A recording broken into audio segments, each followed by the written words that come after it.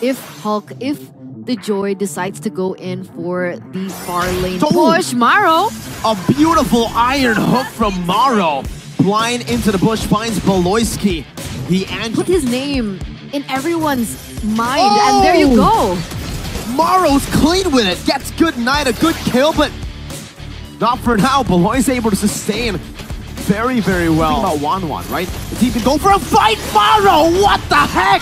An iron hook connecting onto the best possible target. He finds a boy, and Hook now is going to be caught. He's still able to evade despite the penalty zone connecting. Who are able to walk out on top of these skirmishes. Maro again with an iron hook, baiting and bringing Luke back to the team. The penalty zone was used up a little bit in panic, and he was only able to lose here. They'll be knocked out, and again it's Maro with an iron hook. This time to the front liner. Hook diving deep. A boy forced to flick around. Hook chasing, and he finds a boy in the base.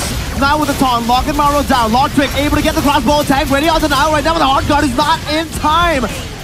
3 for 0, 3 for 1. Just Hook. What are the XP lane? What are the members? A cannon minion. A little bit of more defense in sticky scenarios, but this is Maro's Franco we're talking about. This is a... There you go again! Maro! An iron hook, a bloody hunt as well. The crossbow tag! Lotrick! Now translating over to Chadera. Luke goes over the penalty zone, but Lotrick's a bit too mobile. Maro! With another iron hook! And good night finds a penalty zone on the 3. Plays after plays, Team Falcons.